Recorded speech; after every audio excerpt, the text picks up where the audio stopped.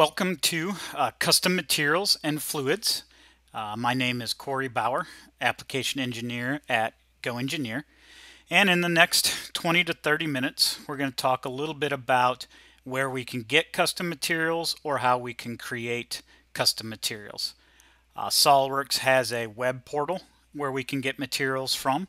We can also manually create materials, and we can also manually create fluids for CFD.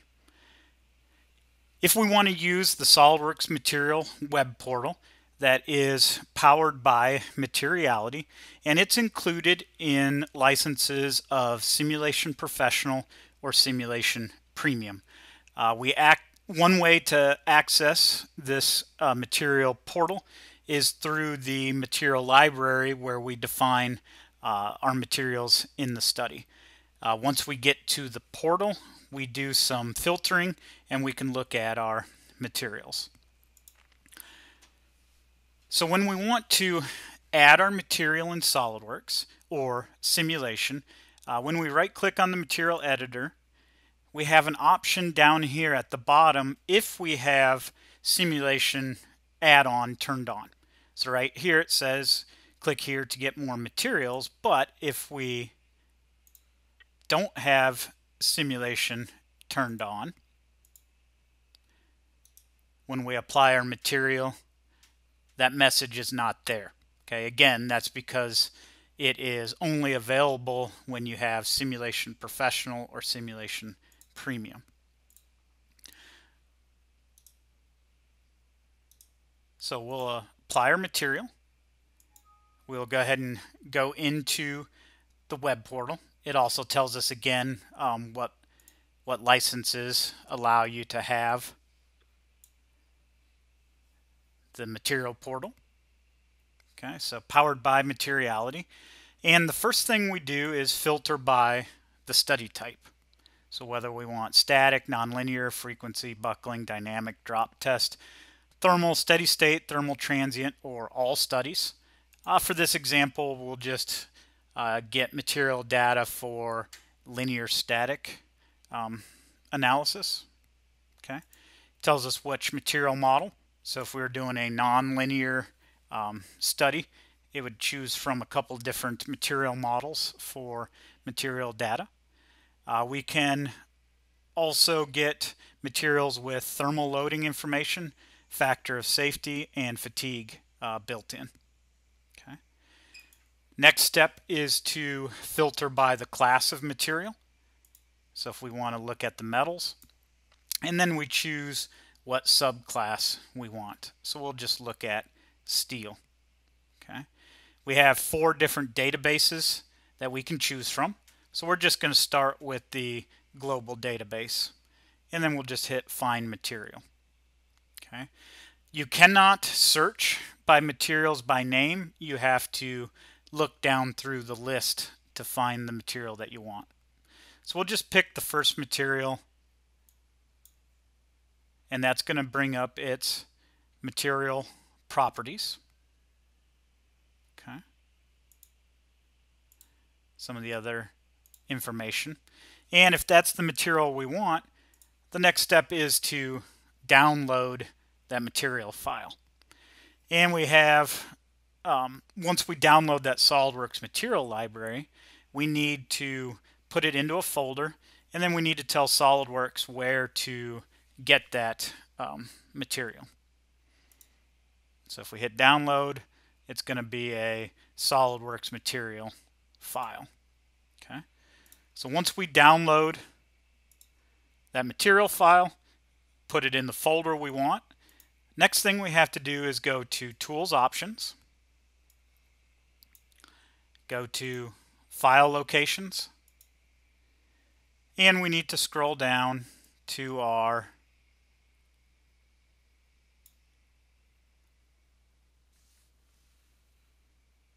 material databases, and we just add the path to that new folder that we saved the material in.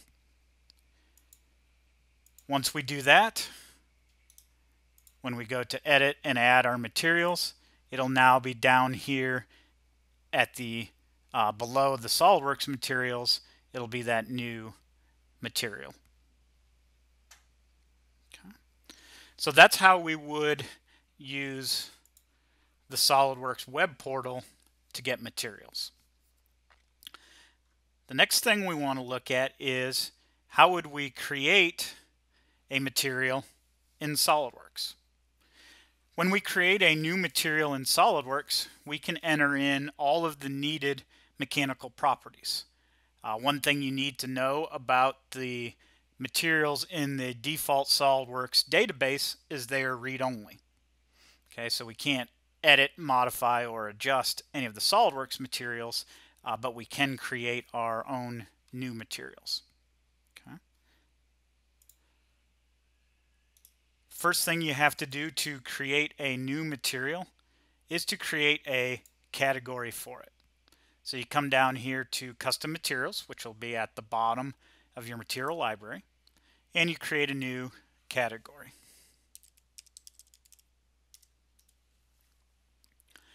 Once you create that category, you just right-click on the name of that category and create a new material.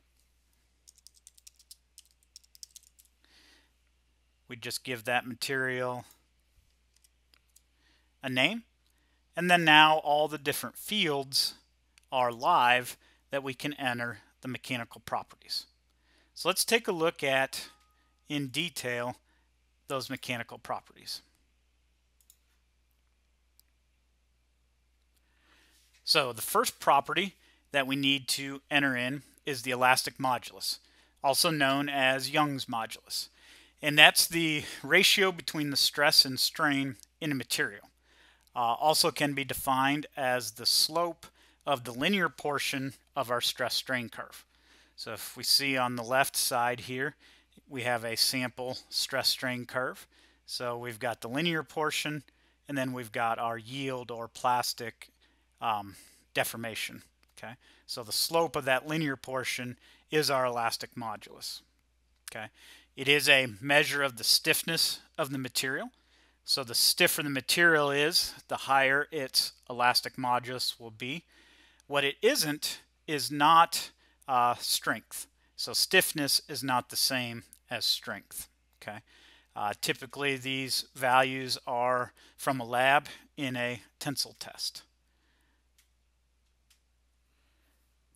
A couple of sample stress strain curves superimposed. So we've got a brittle material. Okay, so it's got a very steep slope. We've got a classic metal. So it's got a linear portion and then a non-linear portion.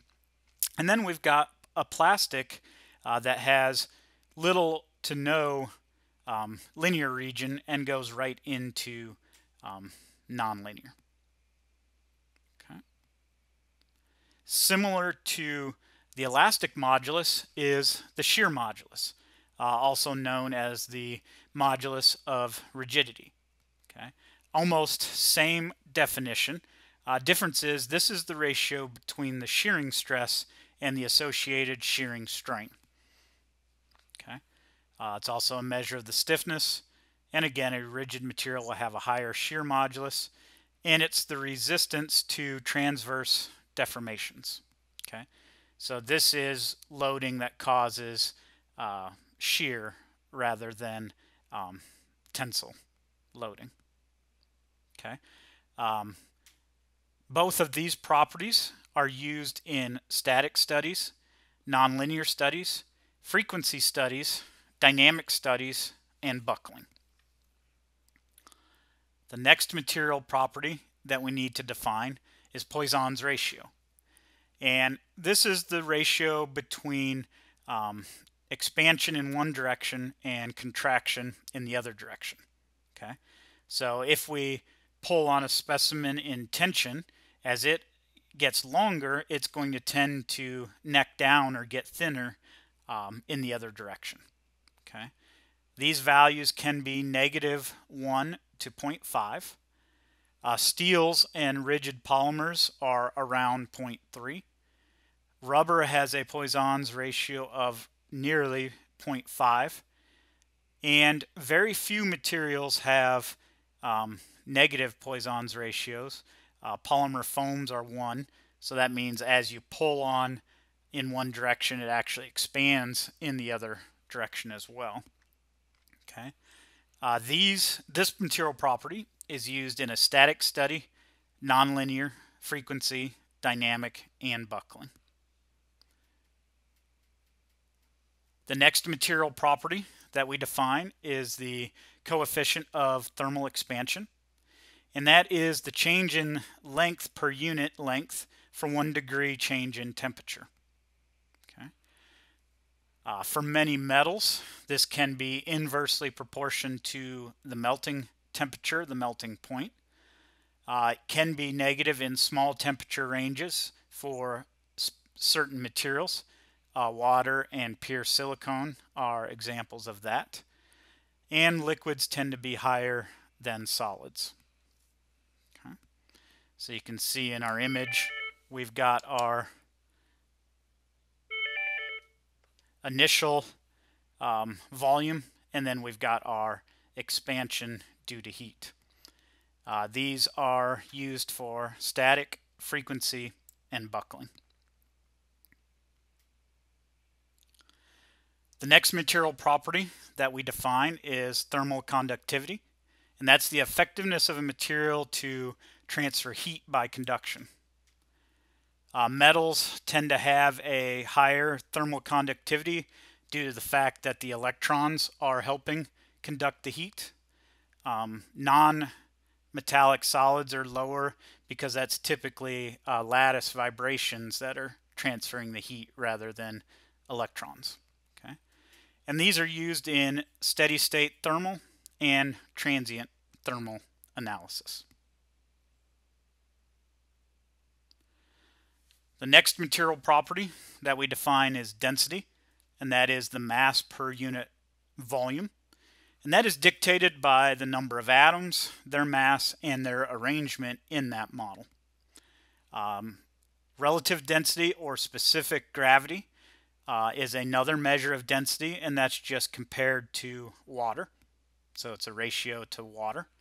And then specific volume is the reciprocal of density. So that's commonly used also.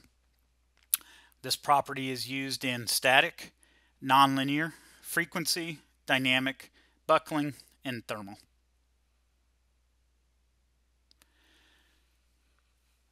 Another property we need to define is specific heat. And this is the amount of heat needed to raise the temperature of a unit of mass by 1 degree. And the higher the specific heat is, the better the solid is at storing heat energy. And non-metals are typically higher than metals. This property is only used in a transient thermal analysis. Okay. So that is the two different ways that we can create our solid materials. Now we're going to look at how we add fluids to the flow database. Okay. We access the flow database by going into the flow menu, tools, engineering database. The engineering database stores everything that flow uses in one way or another. So the area we want to look at is in our materials.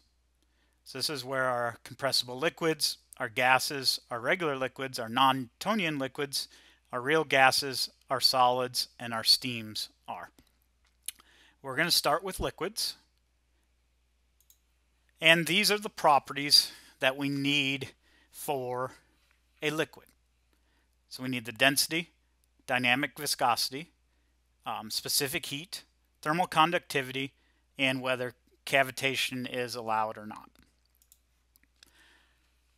So dynamic viscosity is the tangential force required to move one plate with respect to another.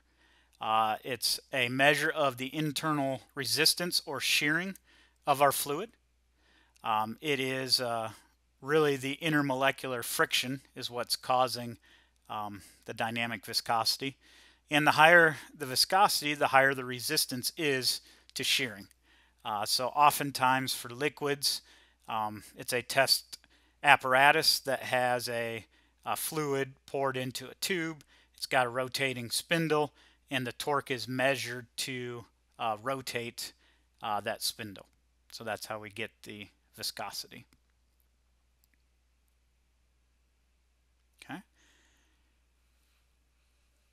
Specific heat, same as for a solid, the amount of heat needed to raise the temperature by 1 degree. For liquids, it's typically a higher value than solids. And again, the higher the specific heat, the better the liquid is at storing that heat. Thermal conductivity, same as in a solid. It's just the effectiveness of that liquid in transferring heat through it. So you've got the hot side and the cold side, and how well it transfers that heat through the material. Cavitation effect is a way to predict phase transition caused by pressure reduction. Okay. Also increased temperature in the case of boiling. Currently, this is only available for our predefined water. For our gases, we have some of the same properties and a couple of different ones. One that's different is our specific heat ratio. So specific heat for constant pressure over the specific heat for constant volume. We define the molecular mass, and again, viscosity, specific heat, and thermal conductivity. So the specific heat ratio is just the specific heat at constant pressure divided by the specific heat at constant volume. Molecular mass is the mass of one molecule of substance. It typically is represented as relative to the mass of a carbon-12 molecule. And molecular mass is not equal to molar mass. Molar mass is the mass of 1 mole of a substance, not one molecule. Dynamic viscosity, again, resistance to shear or flow. And in gases, it typically increases with temperature instead of decreases. Okay. Specific heat, same definition as it was for solids and liquids, and same thing with our thermal conductivity. Okay. How well that gas is at transferring heat due to conduction. So those are the ways that we create custom materials and fluids, and a detailed description of each of the properties that need to be defined. This has been Corey Bauer with GoEngineer, going through custom materials and fluids. Thank you.